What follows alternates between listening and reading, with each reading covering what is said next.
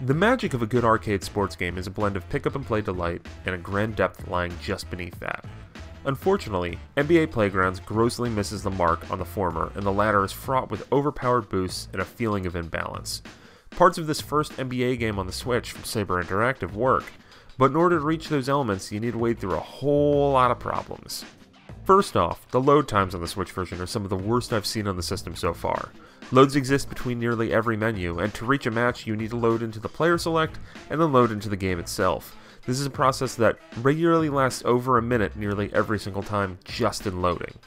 The playground basketball on display here seems to strive to be both an arcade spectacle and a more technical sports game. The more technical aspects has made my time with local multiplayer an impenetrable and unfun affair. This isn't normal basketball, as you have the option to get all sorts of bonus points while you play. Whoever scores the first points gets an extra point. Time your shot perfectly and get an extra point. Activate a power-up and have the ability to multiply your points. The only positive I can glean from that is that it adds an element of amusing chaos, but too often it just kind of feels like there's a Mario Kart blue shell that you can occasionally throw, even when you're in first place.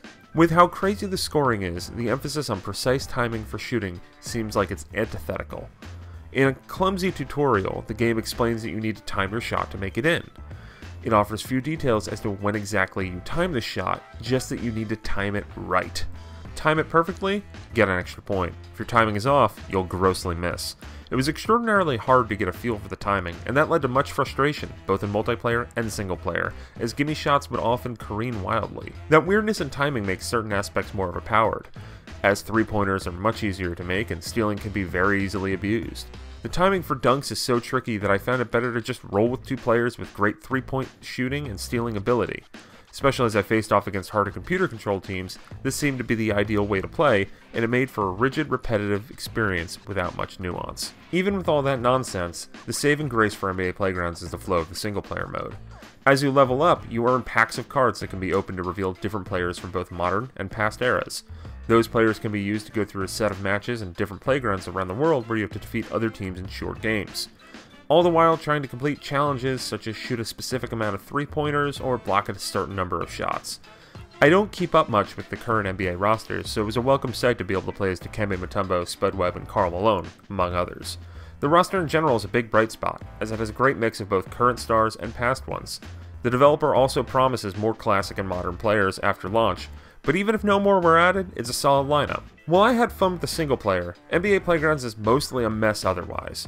The basic gameplay requires specific timing that is never well articulated. Load times on the Switch version are nearly indefensibly long. For those hoping for some kind of modern-day NBA Jam-like experience from Playgrounds, you're better off looking elsewhere. This is just a convoluted footnote in the modern arcade sports landscape. It's worth noting that the Switch version is currently launching without any of the online multiplayer or modes. We will update this review after those modes are added, and we will finally give NBA Playgrounds a proper score. But if you want my honest opinion right now, unless you're absolutely hankering for an NBA game, go play something else, wait for 2K18, go dig up an old copy of NBA Jam or NBA Street.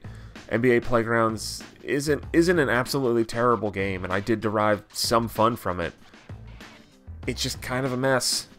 So maybe the online stuff is great, I don't know, but until then, keep posted to NintendoWorldReport.com, and check us out on Patreon at www.patreon.com/NWR, and let us know what you think about this game and this review in the comments below.